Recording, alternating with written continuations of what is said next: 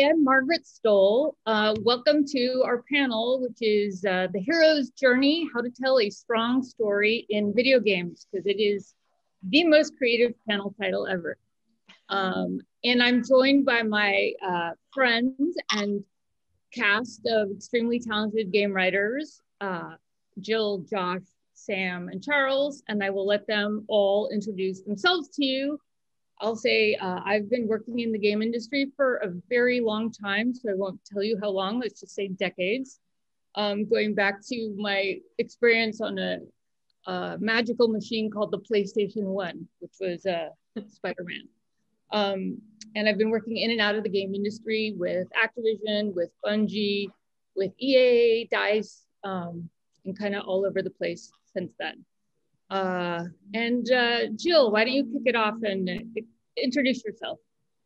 Hi, I'm Jill Scharr. I'm just realizing that I made the mistake of joining this Zoom first, so I went first in your order, so I won't make that mistake again. I'm a lead project writer at Harebrained Schemes in Seattle. Before that, I worked at Bungie on the Destiny franchise. And Sam, tell us about yourself. Hi, I'm Sam Maggs. I'm a freelance consulting writer in video games. I've worked for studios like BioWare, Gearbox, Activision. I've worked all over the industry. I also write comic books and video games. And right now I'm working on the next Call of Duty. Are you allowed to say that? Do we need to shoot you now?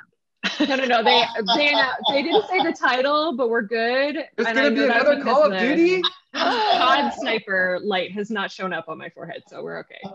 Sam and I both work with Marvel quite often, and between Marvel and Activision, you have to be careful where the NDA police will appear. So we're You're going to get a letter.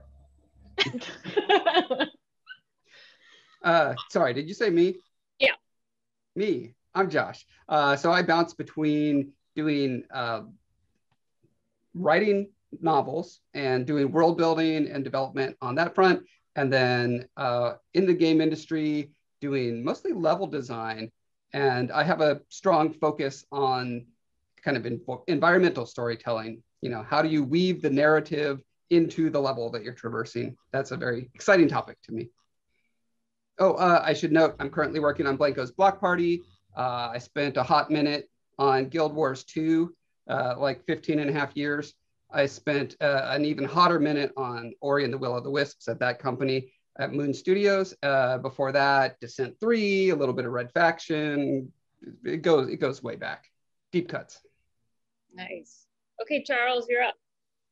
I am Charles Beacham, and I am a writer at Mythical Games. I work very closely with Josh, and I've worked a little bit with everyone here. Sam and I are just friends. We've met at things and been great. I got my start in storytelling at Marvel as an editor there. I worked on a lot of really cool comics, from Miss Marvel to Black Panther and the Crew to the Guardians of the Galaxy to the Inhumans to the Star Wars books. And that was lots of fun. And then my friend, and of course, the great Captain Marvel, with Margaret Stohl. What was I thinking? Hello. And Margie's actually the reason for my transition to games. She helped me make a transition over into gaming and working on the Destiny franchise with Jill at Bungie. And that was lots of fun. I worked on some comic stuff there. And now, like I said, I'm at Mythical working on Blanco's Block Party, telling really cool stories about toys that come to life. And it's lots of fun. And I'm just stoked to be here talking with all of you guys today. Well, we're happy you're here. And we're always happy to have this conversation, which I've been having on and off with most of you for a long, long time. And I think that's a place we could start. Is we've all seen with sort of the rise of the game industry into mainstream culture and the rise of games as a service. We've been seeing these sort of like platform-based storytelling and world building with these like long enduring worlds that can stand up a bunch of different media. And I think as a result, the kinds of stories we tell are changing, and the way we develop characters, and also I think the way broad culture understands the role of the game industry. But what have you guys seen change in the course of your story game careers to get us where we are now? Sam, with your, I know you can't tell us anything about Call of Duty, but if that is your most recent project, use that as a marker to like where we've gotten from where we've been. Yeah, it's interesting. When I joined the industry, my very first job was at BioWare, because the kind of games I was attracted to as both a player and a writer were like narrative heavy, character focused games. And even like 10 years ago, BioWare was kind of the studio doing that. And over the last decade, we've seen that kind of model be adopted by more and more studios, and more places have kind of come to the realization that like gameplay is obviously hugely important and paramount in a lot of ways, but tying that into a really strong narrative and really strong characters that players connect with is what takes your game from like a fun game to like a legendary or like a classic game. I worked on Ratchet and Clank, which is the shirt I'm wearing right now. The new Ratchet and Clank that just came out when this is out. And that something that we talked a lot about working on that game was making the game feel like a Pixar film, making the story feel like a Pixar film. And I feel like that's something we wouldn't have heard in the industry even, 10 years ago, when narrative kind of was like an afterthought in a lot of ways. And so it's nice as a writer to be in a spot in the industry now where people recognize that like writing is equally as important as like the gun feel good, which is also deeply important. No, I think we've seen people begin to prototype creative content in a way that they normally only prototyped game mechanics and sort of the tech behind a game, which I think is pretty fascinating. Jill, I've seen some of your character work on the Destiny franchise, and I've also seen some of the passionate email you've gotten from players who've been so excited to see Anna Bray and one of the first queer characters, Devram K, yeah, stood up in that universe. Devram K, right? What has it been like to sort of be so involved in really broadening how we think of game characters like that, telling more more inclusive story? Yeah, I mean, I can't take any credit for Anna Bray. That was other folks at Bungie and Vicarious Visions. I did get to write for her in a comic that Charles held my hand through the whole way. So thank you. And that was awesome. But he didn't include that on. He also did include you in his list of comics credits. So we'll have a talk with him after this. Guys, I've made a lot of comics in my life. A lot. Humble brag. Yeah. Who's into your character development? Because I really noticed that from working with you at Bungie, you always held character to like the standard of one of Charles's, comic stories, or really a novel. Like you developed like not what people thought of as game characters. I mean, you really developed, you went for it. And I wondered what your thought process was there.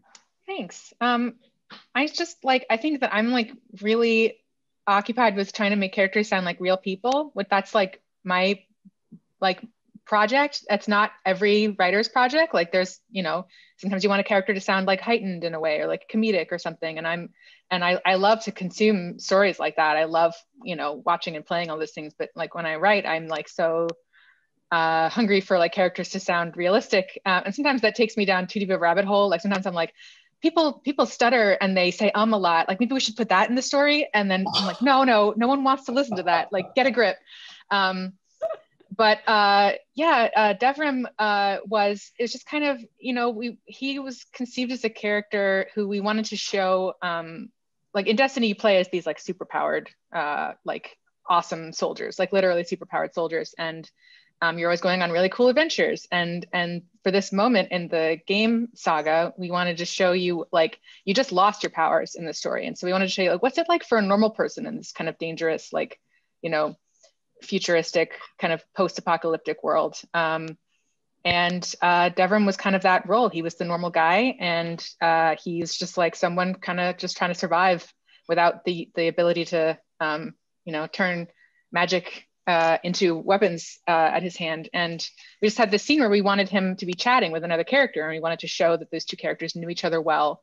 And how do you show that? Well, like they must know each other's families then. So, okay, so then the other character like mentions Devrim's husband, and it was just that, like, and that kind of was where it started. And then he came out, and he's like the game came out, and well, I guess he came out, but the fan reception was really, really, really nice, and I was really happy to be part of that. I think. Yeah. I was just gonna say, like, for me, one of the really cool things about moments like that is that it really does just let people see themselves in the game. It really has no effect on what you're doing in the game, right? And lots of times as a writer, as a storyteller, right, like we're facing this consistent problem of explaining to people what you need to do, right? But balancing that with making them feel something about what they're doing, right? And it's anytime when we can hold up a mirror to them or shine a light on, a real experience, that's the stuff that makes you feel like really invested in the game. And so, like, I love that example of a time where you were able to hold up a mirror to the world and let people say, oh, hey, like there's people like me in this world, and that's awesome. That's part of one of the, oh, sorry. No, cutting you off. I was just gonna say, like, I think that's one of the reasons why I'm so glad that Josh is on this panel with us as well, because like telling a strong story in video games is about so much more than just the writing, in the same way that like telling a strong story in a comic is about the art and the letters and the colors. And in games, there, the writing is just one such small part of telling the story. And like level design, environmental design, art, all that is such a huge part of it too. No, I'm super interested to talk about environmental storytelling, and also incremental, right? Sort of object-based storytelling. Like what are the ways you can tell a story when a player is experiencing a story as change on a map? I mean, Josh, what do you use in sort of building a world story? I think what I typically start with is the very broadest strokes of where are we in either the world or the character's narrative arc, and make sure that the lighting, the spatial structure, and everything resonates with that. If it's a dark, scary time for the character, it should be a claustrophobic, dark area. And if it's jubilant, I've just got my superpowers and I'm flying through the air, it should be bright and vibrant and open, right? Just utilizing the basic palette of art that works across all mediums, that everyone understands when it comes to these things, like composition and lighting and color and all that kind of stuff. So, and then from there, it really comes down to the specifics. Are they in a mode where they need to discover something? In which case it's cool to leave hints around the environment. If a big battle happened here, what did that look like? I get excited about kind of digging into the details of that, probably too much. And I spend too much time thinking, okay, well, during the first part of this battle, Team A pushed Team B back into this dead end, and then Team B rallied and or flanked them or whatever. And I'll make sure to make the area tell that story. I think very few people notice it, but for those who do, it's pretty exciting. And I think whether you notice it or not, as a famous YouTuber says, your brain does, so. Yeah. Yes, I absolutely agree. Pattern recognition, right? People do process when details are subconsciously, it's in there. Yeah. Charles, what has it been for you, the move from like linear, storytelling on the page to game development? I mean, it's funny, as Josh was talking about the way that he uses the environment to help mirror a character's journey, I couldn't help but thinking about how often, especially now, like the game that I'm working on, Blanco's Block Party, is It's not really a narrative driven game, but we have a lot of narrative elements in it, right? And thinking about like the hero's journey and how I use that right now, it's really about the world changing. It's about introducing new ways that the player is going to interact with, with the Junction, which is our social hub space. The new ways that, the new toys that we give players to use to build their own levels, and introducing those things as big world change moments. And it's almost like the world becomes the main character, which is very different than like in my time in comics, right? Like when the world changed, we were using that as a catalyst for introducing the player, or not the player, the characters in the stories to something terrible or something good that they had to then react to, right? And in this way, it's like, here's the world player. Now you can go and interact and have your own experiences and your own story. And we're just going to give you these new little beats and these new milestones that are going to affect you as we go. Ooh, there's nothing I love more than a good state change. Like when your character chooses a dialogue thing or shoots someone and then the whole world changes as a consequence of that action. Very expensive, very hard to do, but every time, you love to see it. Yeah. But that is, I mean, what is change in an unchanging universe, right? Because change, one thing the game industry teaches you is change is expensive, right? Yeah. Change involves new models, change involves sunsetting, all kinds of things. Change is a big deal. So that's, I think, one of the things I've struggled with the most is, stories have arcs and characters have development, and change is expensive. So like, how do you evolve and sort of keep having it matter to the player, And developing that story in games is so asynchronous. Like when you're writing a book, you write the whole thing and then you edit the whole thing, and same with a comic. But games have like, oftentimes AAA games have like a 6-year development cycle sometimes. And there are certain parts of the story that have a long lead time, like PCAP scenes that you have to write like the first year that you're working on the game and then get shot, because then all of the wonderful Pixar artists who then have to light it, make it look like a movie, have to work on that for the next 3 years. But of course, things change over the course of the 6-year development cycle. And sometimes your whole story or your whole game can change, but you already made that stuff way back then. So you're either like, a lot of the time you're locked into that, and then you're trying to use like in-world dialogue to make the rest of this story make sense with the rest of that story, the two things that don't really work together anymore. Or if your studio has a lot of money, they're like, well, we'll just reshoot it, which can also be a curse, because then they're like, just reshoot it 1 million times. And then there's never any consistency, or like nothing's ever finished, because they're like, why doesn't do it again for a $10 million or whatever. So yeah, it can be that the time dilation iteration is weird in games. I really liked watching, I liked watching Josh's face when Sam said that she likes a world state change. She had this sort of haunted, like, yes, but no, but yes, but no. Exactly. I've got a great story expression about that whenever we're ready. Well, Josh, yes. I did want to ask you, one of the frustrations, I mean, I too love a world story. I love ownable detail. I love when the world is captured in pieces and things that could only happen in your world and your game. Mm-hmm. But I find it so difficult in game development.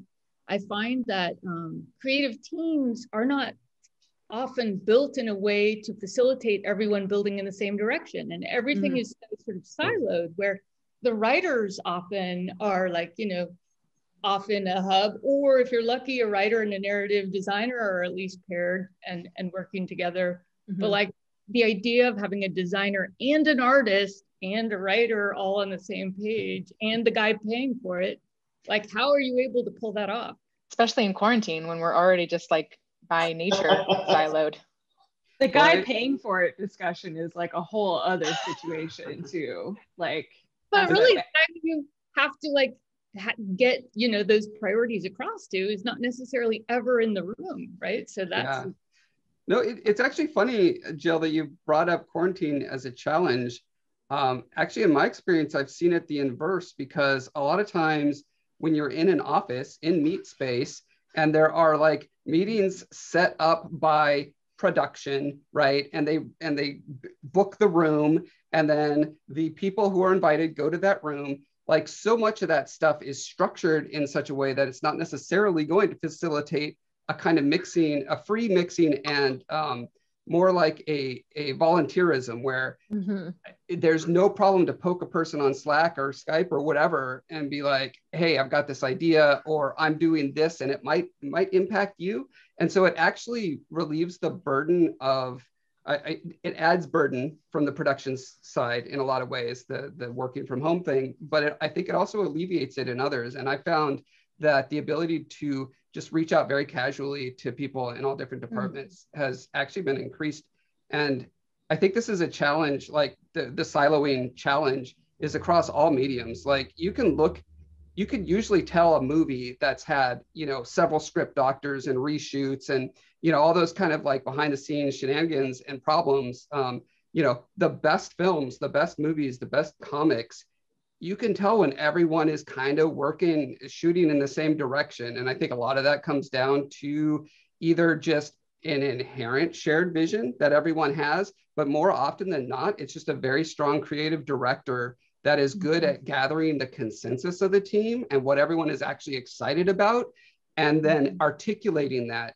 And that's a process that needs to reoccur continually throughout, like Sam was talking about, this many years project. Things are going to change. The design pillars often change. The tech pillars end up like driving design to change, which then drives narrative to change. So it's this never-ending cycle of trying to make sure everyone's, you're herding the cats in more or less the same direction. So yeah, it's a really challenging thing, but when you get it right, that's when you end up with really great things. I have a t-shirt that says, sorry, I'm just the writer. Which I think like goes a long way towards explaining how I feel about games a lot of the time. And the fact, something that people don't really realize about games, which is this team buy-in element, because I think a lot of people assume that as a writer, you have a lot of control over the story of the game. Yeah, just already shaking his head. You have very little control, I would say, because you are a very small cog in an otherwise very big machine, which makes sense when you consider the fact that the publisher is giving you like hundreds of millions of dollars to make a thing, and so they want it to be good. Like, that's totally understandable. And then you might also have the IP holder, like if you're making a game like Spider-Man or whatever, and Marvel owns those characters and wants to make sure that you are treating them in the correct way and representing them in a way that does good service to their characters. So that is also totally understandable. But then you also have the person who owns the studio, the person who runs the studio. Sometimes there's people with garbage bullshit titles like chief creative officer who kind of have no job except for to like be like, I have ideas or whatever. And then there's a creative director, and then there's a game director and a lead writer and a senior writer. And it's just, and then there's the rest of the team. Like, it's a lot of people who have to agree with the thing that you want to make. I believe it's chief vision officer. Oh my God. I mean, just speaking to that, like, I feel like thus far, my most positive game experiences have been working with small teams, right? Where there's not a lot of the red tape, because you're able to have those, to Josh's point, you're able to have those very direct conversations with people who are making the decisions. And, I think all of us are familiar with the term narrative wrapper. That was a thing that for me coming into games was, I was just immediately like, what? No, like story matters so much more than just like packaging on the outside. Hey, it works for Pac-Man and Donkey Kong just fine. Come on. Do you want to explain? Just in case folks don't know. But, I think one of the things that I found, like when I was very first starting out in games, like I was very prickly about, I was like, I don't like that. I don't want to hear that term. And I found that it's a lot more effective to talk with people about how everyone tells stories. Not everyone's a writer, right? But everyone across all disciplines is responsible for telling stories and building a world that people are going to be engaged in, right? Like that, that's the kind of been the mind shift for me. And I feel like it's been a lot more productive. I actually totally agree with that, Josh. I was listening, Charles, and to your point, Josh, as I was listening to you talk, I was thinking, how much of my job over the years has been just getting people on the same page. And I think that that's actually a thing the game industry, and sometimes actually the writers in the game industry, we're sort of terrible too, because we're so used to people not listening, right? That we tend to like, you know, we're like the owners of story, and we don't necessarily want to invite a designer to give us his story take, or an artist, right? Like, you want to be like, I have narrative expertise. It's what I've trained in. I want to drive that. When in reality, in a truly collaborative medium that games are, like, you have nothing to lose by bringing a designer and an artist into your story conversation. Yes. And you will get buy-in at the very least. You may get an idea you didn't have because they are storytellers. Like, I think we have to be better that way. I think my biggest struggle has been learning when I don't need it to be said in dialogue. I don't need it to be written down in words. And it's like, oh no, Josh can tell this story by building this cool thing that people can see. And now they know it's communicated to them in a more impactful way for games, right? Like, yeah. But I had to learn that from Joe Quesada. I learned that from Marvel's chief creative officer, because I was a novelist first, and when a novelist starts writing comics, you overwrite everything. You're like, no one can see the beautiful art because you're covering all of it. And Joe, when we were working on Life of Captain Marvel, remember this? Joe finally said to me, "That's not your moment. Like, back off. That's the artist's moment. Like, zip it. This isn't for you." And I was like, oh. And in games, it's like, hey, that's not your moment. That's the mechanics moment, right? Like, that's the cinematics moment. That's the, you know, like, whatever it is, like, no, you don't need the dialogue. Just let the player experience it. That's combat his character. Part. Yeah.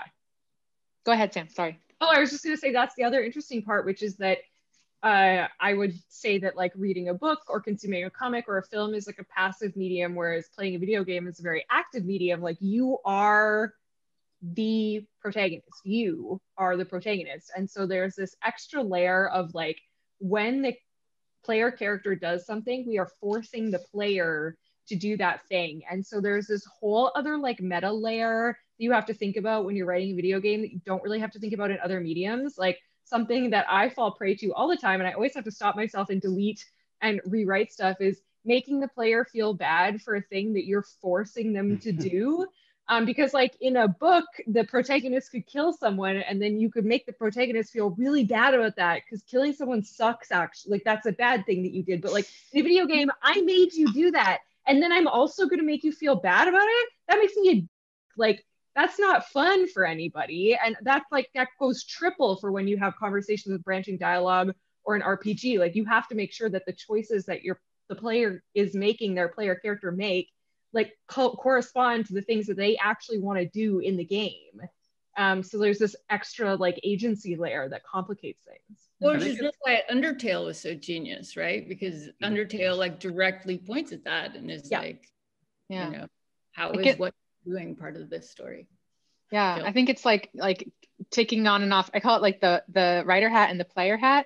Because sometimes, like, if you keep the writer hat on too often, it can be easy to say like, oh, well, we can't give you this fourth option because budget, and we don't have the animation budget, and or whatever. But if I put on my player hat, yeah, of course the player wants that. I want that. Like, it is a really intuitive thing that a player would choose. And so, like, you know, switching between the two, it's tough, especially when you start to get into like crunch,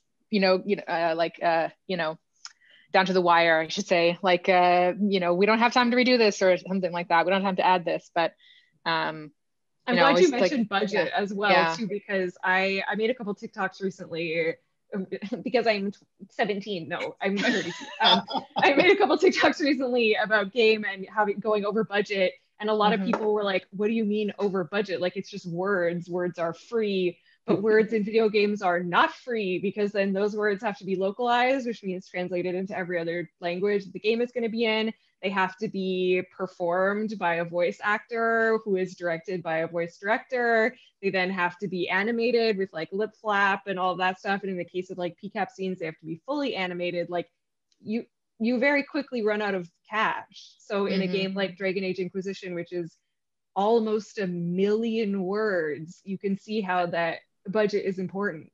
Like, yeah, the number of times I have like thought I really just got it just under the wire for a piece of flavor text or something. It's the exact number of characters. It's perfect. And then a localization expert comes back and is like, look at what this looks like in German. And it's just like words spilling everywhere. It's always German. It's always German.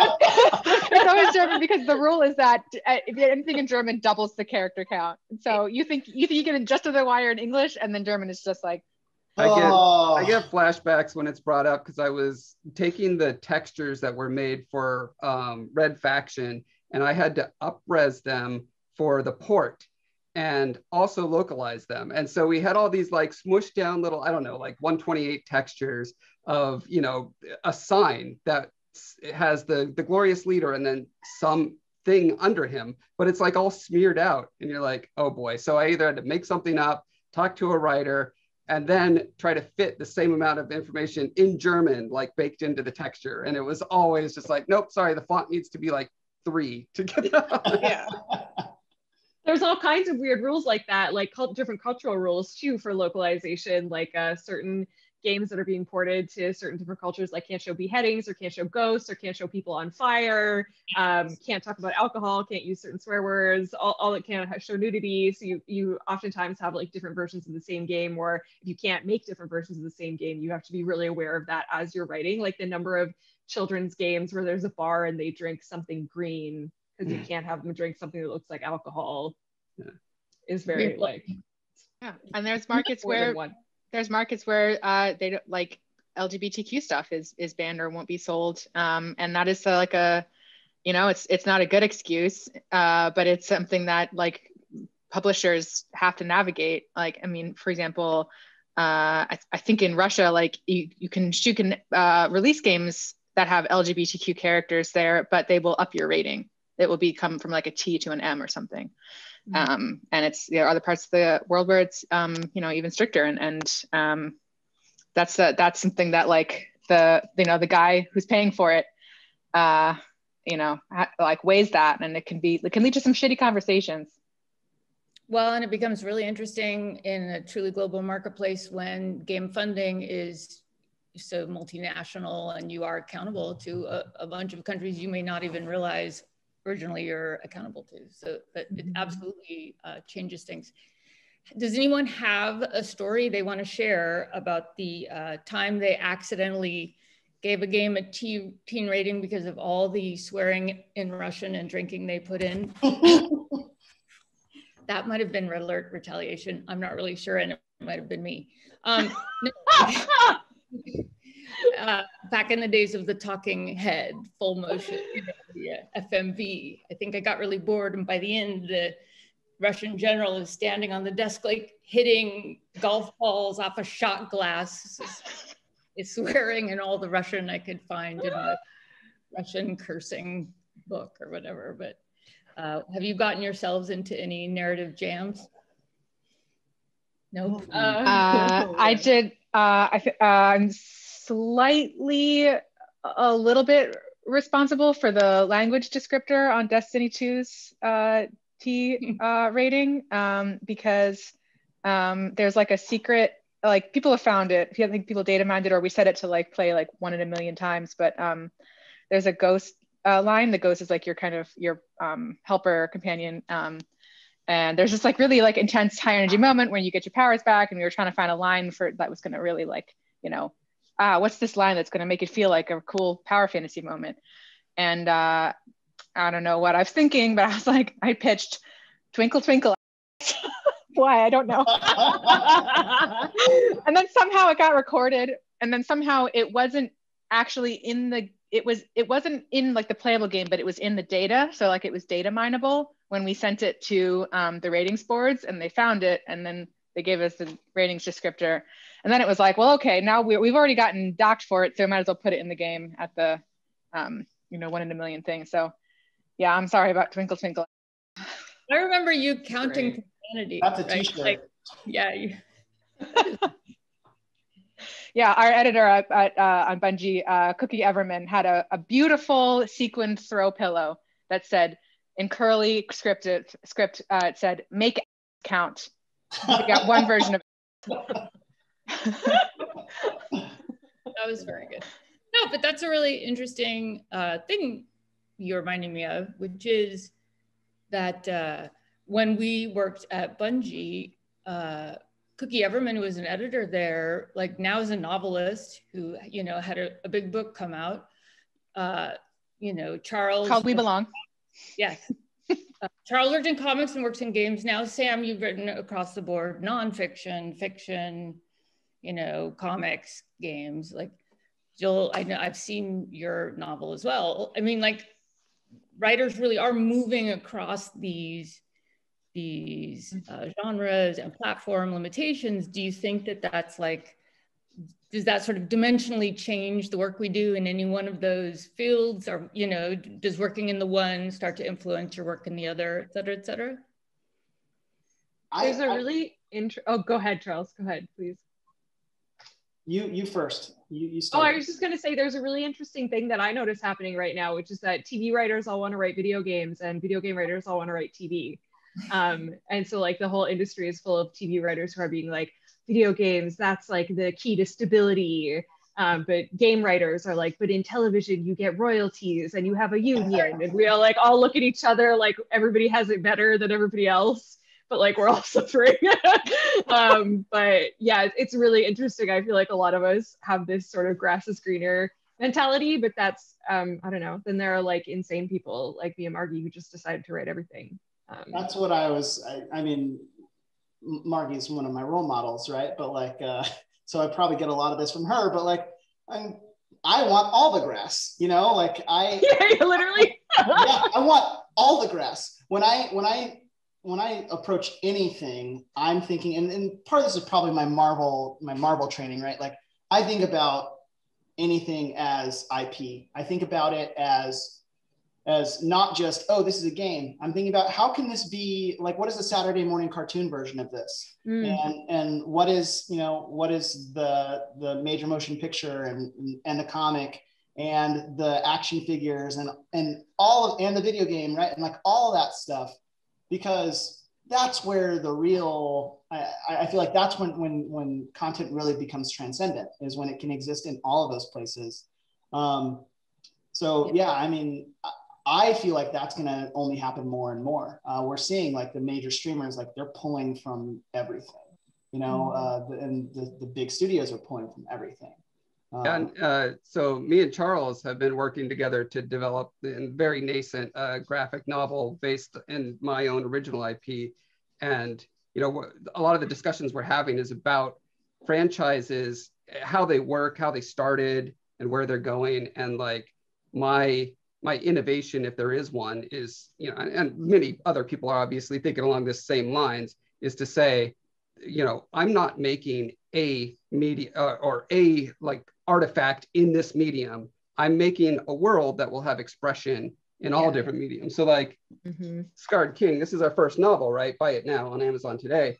But but as I'm working on these novels, I'm putting in tons of illustrations. I'm doing visual development and world building and sinking way more time into the kind of infrastructure for storytelling that can propagate into other mediums. And I think that's probably the future that storytelling is going to be, is writers are going to need to be able to inhabit all these different mediums and like switch between them well and know how to play to strengths without contradicting or undermining the other medium. Because I think right now, that's where most of the franchises suffer the most, is that every, you know, comic and movie and TV show tends to undermine or contradict each other.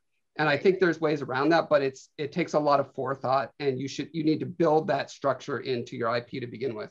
It's also where writers who are looking to cross mediums run into a failure point, where like a lot of, like, say a TV writer wants to work in video games, like you can do that. It's all storytelling. I wouldn't say it's like you're not curing cancer. Like you can do it, but there is a learning curve. Like there are certain things that you have to know about writing video games that are different than writing a television show or a comic, that just are. And you learn them when you get into the industry, but you have to be willing to learn them. Like it's not helpful to come into video games and be like, I only write in Final Draft and I won't be flexible, because like most of the time I write in an Excel spreadsheet. Hell and yeah. Do I like it? No, it blows. Obviously it blows. I also would love to write in Final Draft all the time, but like you can't. This is a video game, like it's a different thing. You know, you have to be willing to learn.